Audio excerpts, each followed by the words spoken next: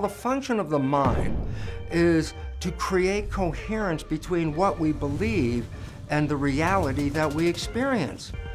If you believe there's a threat, signals of threat released into the blood will prepare the cells to engage in a protection response. But the problem is this: maybe there was no real threat.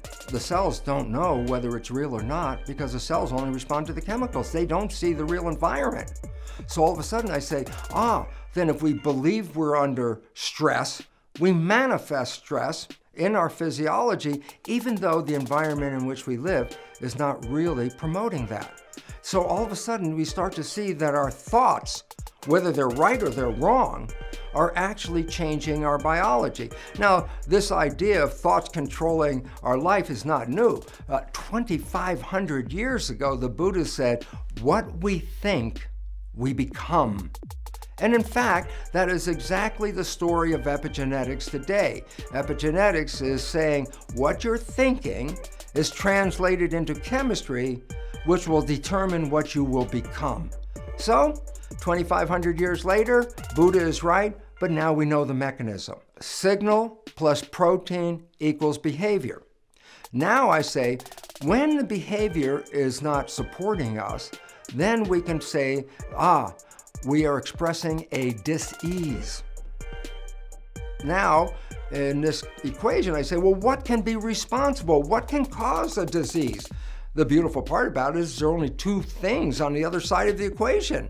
It's either the protein or the signal can be considered the cause of disease. So I say, well, yeah, proteins can cause disease because defective proteins lead to defective functions, which then are expressed as disease.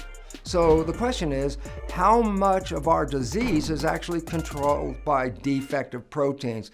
And the most amazing fact is this, that flawed genes cause less than 1% of disease. So when we go back to our chart and I say, proteins can contribute to disease, and I say, well, they can contribute because defective proteins as a result of mutations or alterations of our genome then will mislead the fate of the cells, and in that case, cells out of harmony with the world express disease. Now we're down to a very simple understanding. If only 1% of disease is related to proteins, going back to the chart says, well then, the other cause of disease must be some alteration in the signal. So I say, the signal can cause up to 90% or more of disease that we experience on the planet. I say, well, how can the signal interfere with health? And I say, number one, if you experience trauma, let's say you're in an accident and you twist your spine and you interfere with the flow of information from the nervous system to the cells, then the alteration of that interference of communication could lead to a misunderstanding by the responding cells. So what's really going on, because the signals are altered. So trauma can cause disease by interfering with the propagation of the signals from the brain to the cells. Number two, if we put toxic elements into our body, such as the toxins that we acquire by eating industrial farm foods, toxic chemicals can engage in the signal pathway, but if they do, they don't promote a normal signal propagation. Toxic chemistry can distort the signal.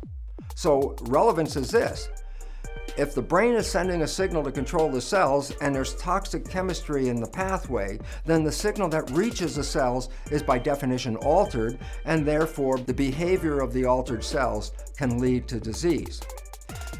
Thirdly, and perhaps the most important cause of disease influencing the signal, is really nothing wrong with the body at all. But what it represents is this: the influences of our thoughts. Our thoughts are what are translated into the chemistry. Now, why is this relevant? If we have a disease due to thought, it's not because the body is defective, it's because the signal is inappropriate. And this is really important because it is recognized now that our consciousness is the primary problem in the issues of health on this planet, especially as they relate to stress. And that this issue is nothing organically wrong with the body. It's just that we're sending inappropriate signals at an inappropriate time, which leads to inappropriate behavior, which we call disease. Sign up now on gowsim.com to watch the full presentation.